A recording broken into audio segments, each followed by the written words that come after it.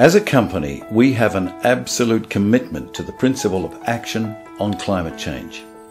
We're very proud of our values. But as one of the major contributors to CO2 emissions, and as we begin to contend with the real-world effects of climate change, we have to prepare ourselves for the next step in addressing our corporate responsibilities in this area. While the steps on the surface seem to be in opposition to our self-interest, the reality is, however, that they are actually in opposition to our self-interest. So we recognise what we call the gap. The gap is the problem of simultaneously holding two contradictory positions. On one hand, to act on our responsibility to humanity, but on the other hand, to deliver on our commitment to superior value for our shareholders. We needed to take a leap of faith. An intuitive step outside of the limitations of science-based argument. I am proud to announce the company's new policy of fuck you.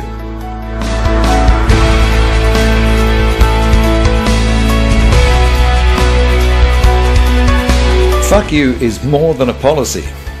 It's a philosophy where we're able to straddle the dichotomy between what we know is true and how we can benefit by ignoring that truth.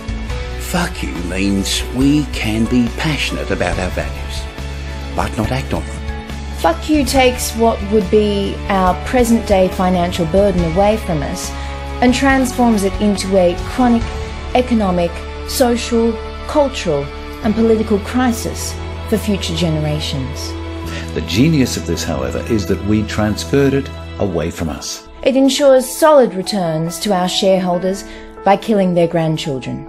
With this policy, we delay action and leverage the gap, and are able to maintain our role as a global leader in destroying the planet. Ultimately, this is a reflection of the values of our shareholders. Everyday Australians have chosen to invest $20 billion into the company, but we prefer to think of it as 20 billion fuck yous to the Australians of tomorrow. There will come a day when my moral choices will no longer be beholden to the shareholders, and a wave of profound regret and a sorrow will engulf me as I realise with painful clarity the enormity of the damage I have perpetrated upon humanity.